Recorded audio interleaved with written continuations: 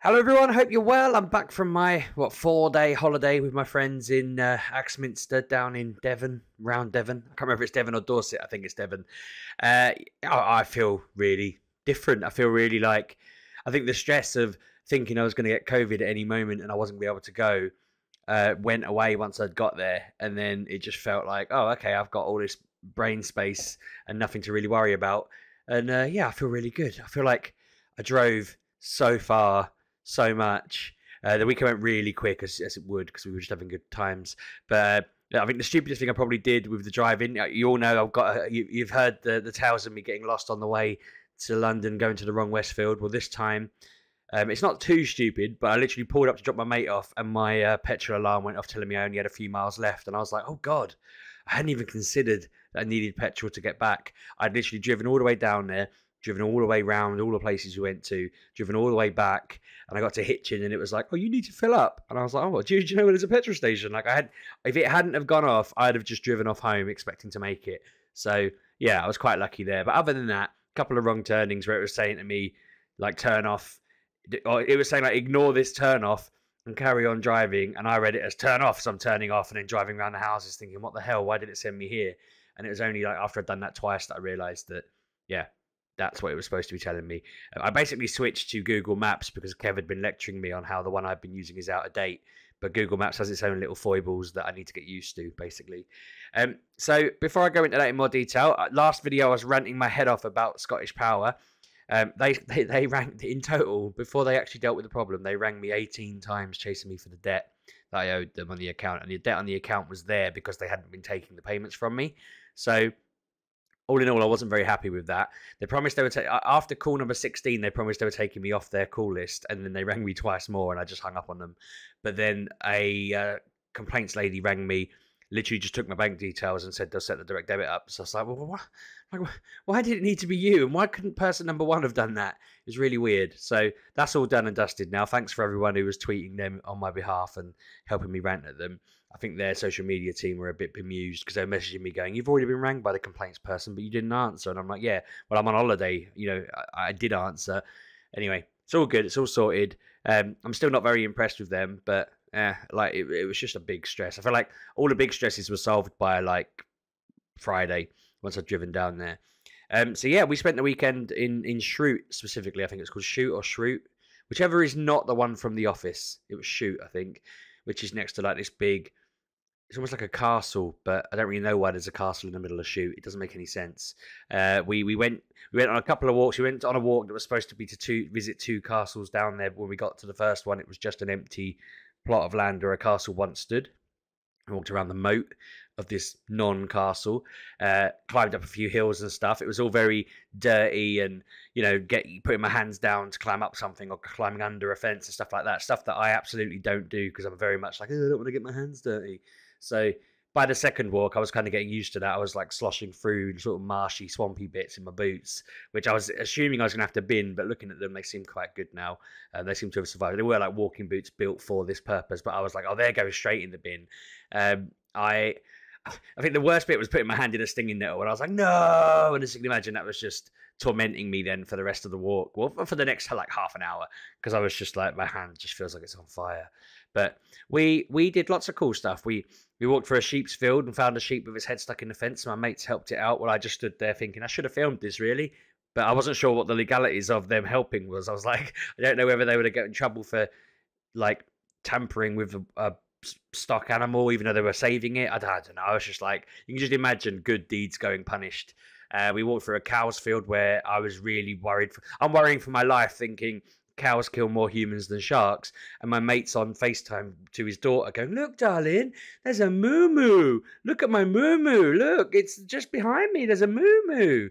And I'm like, mate, this feels like every horror film ever. You're just letting your guard down as far as possible while one in the background is just going, meh, meh, meh, like an alarm. This cow was just like an alarm for all the other cows who were just watching us.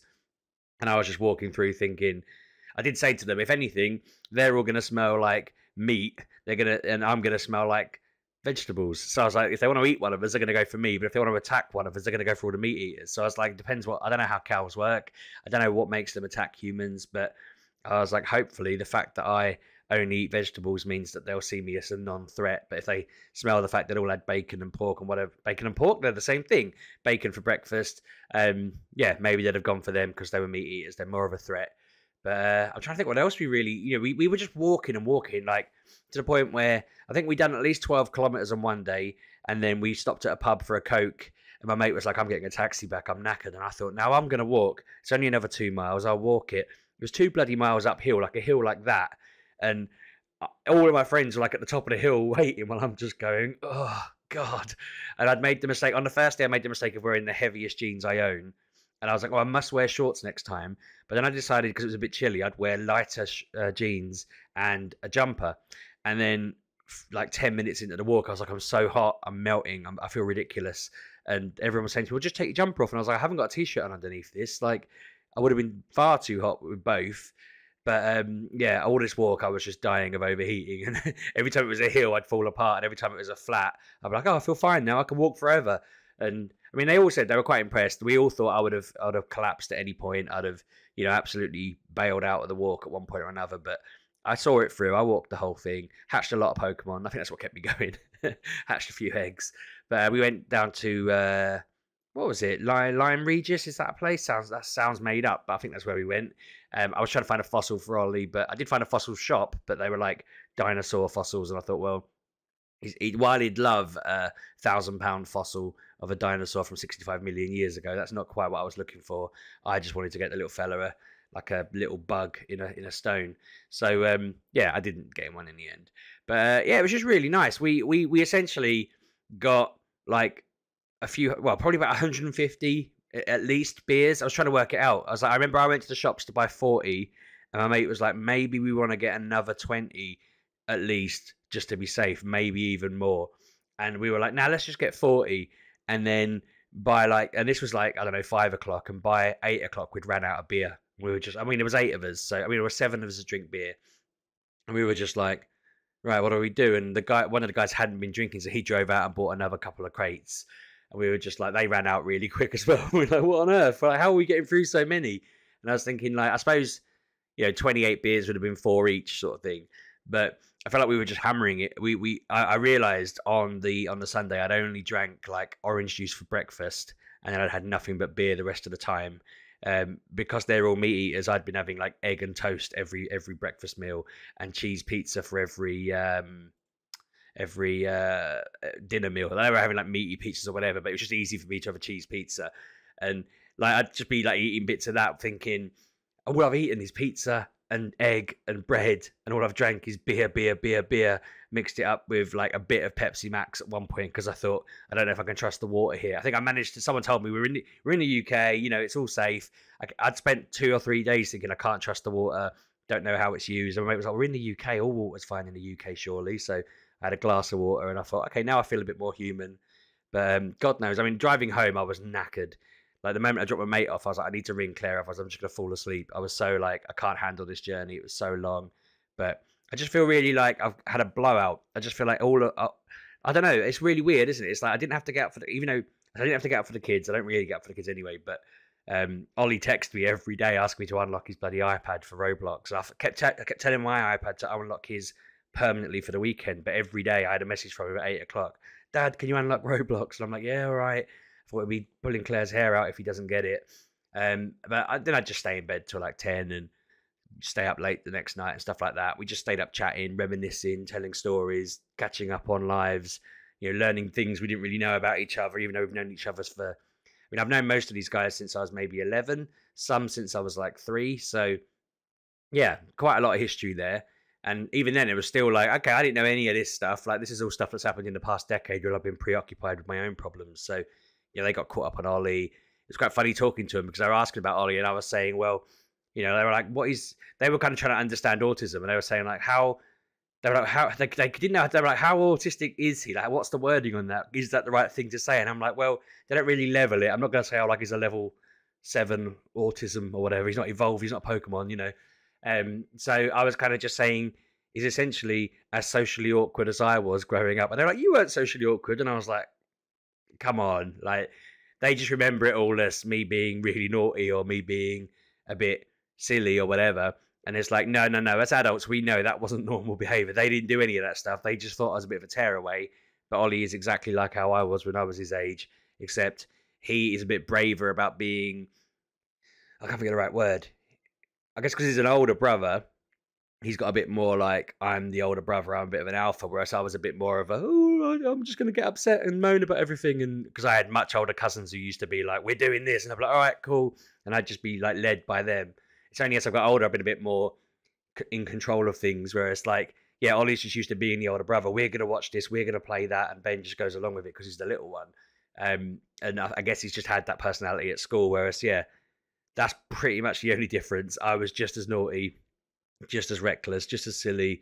You know, there were so many random things my mum had to put up with over school that they laugh about, and they don't realise that that's just really, that's just how, I mean, they were joking about this stuff. I was making a list of them to put on my list of things. They were like, how was school, when I was filling out my forms, and that I was just looking through their stories thinking, right, well, that happened, that happened, that happened. And it's like, yeah, this is a lot of evidence that suggests there's, yeah, school was not all it should have been. Speaking of school, Ollie's had a decent week from what I'm told. I come back and said, any problems? I said, nope, there's been no issues. He was a bit silly over the weekend, but only because I think he was missing me a bit and just getting a bit carried away. Claire was a bit worn out by how rude he'd been to her all weekend. He kept just repeating her and stuff like that. And I sort of said, I think he's probably just acting out because he knows, well, I don't know, maybe he's just feeling a bit sore that I'm not there and it's making him take it out on her a bit. But she was just tired when I got back. She was just a bit like, look, he's just been cheeky to me all weekend. And I immediately was like, if you're going to be cheeky, I'm going to take your iPad away. And he was like, sorry, sorry, mum. You know, and he's completely changed his tune. We had a couple of shocks. Ben was sent home on Friday, on Thursday or Friday, and told to get a COVID test, which was clear. Emily had a friend who got a positive COVID test, so she had to have one. That was clear. They both went for PCRs. They were both clear. I got pinged on Sunday telling me I'd been near someone who had COVID. And I was like, well, I've only been near my mates and none of them have got it. They all did tests when we got back. I've not done a test yet because I don't have any symptoms, but my friends did tests and they all were negative. So it's just like, oh God, it's circling us all. It's like wagons, you know, we're being circled in and enclosed. I feel like I really need to stay healthy. I want to go to Comic-Con at the weekend. I need to just get that out of the way.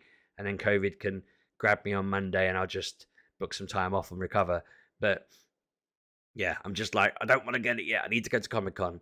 I can't talk at the moment because it's all a bit fluid, but Comic-Con's looking quite exciting as well. There's some stuff that I'll talk about it more in a week. Watch this space. But I'm trying to think of what else we really had happen. It's just been a really blurry couple of days. Like, just I feel nice though. I feel like it has been just like there was no. You know, there's never really that many arguments or anything like that. My mate joked we normally have a bit of a blowout at one point where we clash on something, but we just didn't. We were just all really happy to see each other and catching up. And you know, it was funny. If anything, we actually discovered some misunderstandings from the past that were good. It was just mad. It was just really nice. I just 10 out of 10. You know, it's just completely a great weekend. And I want to say to my mates, let's do it again. Let's book the next one. One of my mates is having a baby, which he'd waited to tell us when we were there, which was obviously going to put everyone in good spirits. Like, I'm really excited about that, even though like he's already got a kid. It's like, it's just exciting. I realised that my mum and my sister and my dad will be watching this going, which mate's having a baby? Why haven't you told us? But I only found out on like Friday. And yeah, that's just really exciting. So that's cool. So that does mean though that we'd need to make sure we book something well after that. I was sort of like, let's just book something for January, but the baby's due January, so we can't now. You know, and I was thinking like, let's go again tomorrow. Let's just go away now. And it's like, really want to see him again already. But no, I'm just feeling really positive. I feel a little bit tired, of course. Like I haven't walked that much in, not even 2 years, probably more like 3, 4, 5 years. I've not walked that much, and I've not had proper late nights like that in years. I've probably not drank that much in a long time. Like even going out with Kev, Anna, and Pab don't drink, so like me having as many beers with them as I did with my mates that I was away with at the weekend would be inappropriate. If I was to do that at Comic-Con on Saturday night, they'd be like, what the hell are you doing? You can't drink. Like, we're just trying to have a couple of Cokes and a quick meal, and I'm there drinking sort of 15 drinks or something. So it's weird because I never once felt drunk, but looking back at all the empty tins and bottles that were lying around at the end when we were filling the bins up, it was like, okay, most of most of these specific ones are me. I was smashing them, or looking at the different piles. I was thinking, my God, how am I not ill? I mean, one of my mates was like stupidly hungover. He had to get trains back across the UK, and he was just like, I've not felt this terrible in years. But no, I think I was just on such a high. None of it really affected me. But I mean, that guy's a little bit smaller as well. I think the bigger lads were just like, yeah, pack it in, let's get going. So yeah, I think that's everything. I'm going to wrap up there because I feel like I am just waffling now. But we were all good. We've got Ben's parents' evening later, so we're going to find out how he's doing in his first term at school. They have told us he runs at 1,000,000 miles an hour. That's something I did want to talk about actually briefly, is that we think that's because in the morning he gets rushed out the door to drop Emily at school. Then they rush out to the door to get them both to school. And then they're kind of rushed home for dinner, bath, bed. And his whole life around us is just rush, rush, rush, rush, rush, rush, rush. Even, I don't really know why. It's just one of those things, we haven't really thought about it. But Claire and I were saying maybe we need to really slow down what we do throughout the day, and just not make his life so hectic. Because when he's at school, apparently he just rushes around like everything's 1,000,000 miles an hour. And we just need to teach him to slow down, bless him. Everything else seems cool. I imagine we'll have a catch up with the head at some point. I did have a call with the head. I mentioned before, the head seems intent on trying to get Ollie back to full time at their school. But I mean, he's doing full time tomorrow and the next day. But it's kind of like, it's full time wandering around an orchard looking for bugs and stuff, and not full time sat in a classroom and learning about things. So it's a hard one, because I'm like, yeah, cool. He gets to spend all day with his classmates, and I don't have to pick him up at lunchtime, and he doesn't have to just waste away playing like games in the other room. But it's still not an education. He's not like sat in the classroom learning fractions or decimals or whatever random thing they're learning in year 4. I mean, that might be below year 4, but it's hard to know what he knows and doesn't know, and what he should know and what he needs to know now, because I don't know, maybe we should get him one of those year 4 catch-up books. I mean, I don't know if they even do them. I know they do them for like GCSE catch-up, don't they? But I don't know whether there's such a thing as getting like a year 4 curriculum book and getting him to work through it. But that could be the answer. I've just like solved that problem myself in my head there while I was talking. But yeah, I'm going to wrap up. Hope you're all well. Let me know how your weekend's been. Let me know how you're getting on. I am streaming tonight. My plan this week for streaming is tonight I'm doing Minecraft. So Tuesday's Minecraft. Wednesday, I think we're doing Back for Blood. Me, Kev, Anna, and Pab. And then I'm going to stream Thursday. Do you know what? I'm not sure if it's Thursday or Friday I'm going to stream, because we're not doing a podcast this week on Friday. I need to clarify with Claire what she prefers, because she watches like The Last Leg and stuff like that on a Friday. And I can either sit and do that with her but feel like I'm wasting my evening, or I can play games on Friday and Thursday watch other programs with her and catch up. Like, we've got a few things we need to catch up on. So I think I'll do Tuesday, Wednesday, Friday to make it a bit more A, broken up, but B, it means I can catch up on stuff. So yeah, that's what I'll probably do. And I do think, I worry a little bit that I messaged a couple of people saying I was going to do Tuesday, Wednesday, Thursday, but hopefully that won't derail anyone's plans. Anyway, right, that's your lot. I'll see you on Twitch later if you're about. Let me know your weekend, update me on your things and bits and bobs, and just, comments below, likes and all that, and I'll catch you soon. Cheers, bye.